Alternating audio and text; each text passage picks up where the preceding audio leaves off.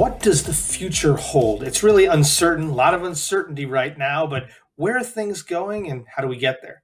Joined here by Craig Iskowitz to talk a little about that and a little about what he's cooking for Tegra118.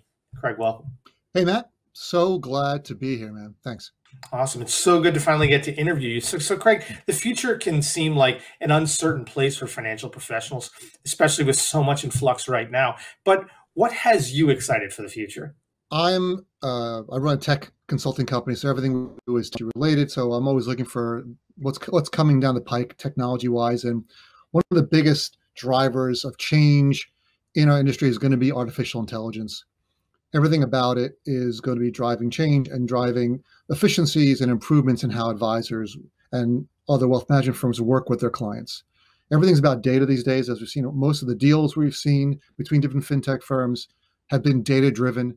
It's all about understanding more about your clients, understanding more of their needs, both not just beyond their investments into other areas, and being able to crunch that data and get it back to advisors in ways that they can actually act on. I know you'll be talking about the future of wealth management at Tegra118 Elements. What do advisors need to know about the future of managed accounts? So the Elements conference is one of my favorite conferences, and it's such a wide range of topics. It's not just what we're talking about. We're just doing one little panel, but one of the things I want to warn advisors, and I warn a lot of our clients about, is robo-advisors and fintech firms becoming a bigger threat.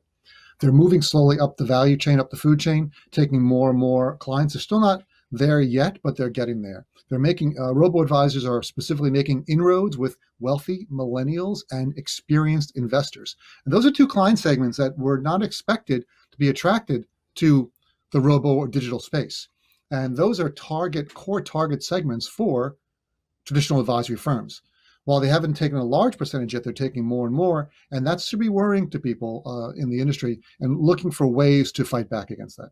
Craig, why, especially now, in this new normal, is this event, Tegra118 Elements, this conversation that looks into the future, something that wealth managers and asset management professionals can't afford to miss? I've always loved this conference, as I said, and they bring a wide range of thought leaders into the space to present information and provide thoughts, like with our conference, or rather with our panel.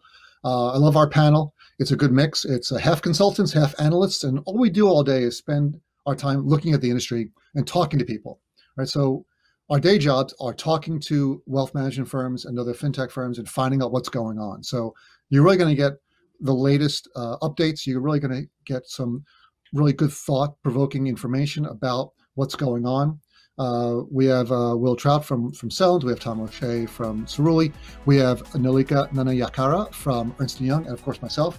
So there's going to be a lot of good information that people pay a lot of money for, right, to get this information from us. So we're giving it to you for free. So I'd advise people to show up and hear what we have to say. This is a conversation as advisors you can't afford to miss. So what I'd recommend, register today for Tegra118 Elements. Craig, so great talking to you today. You too, Matt.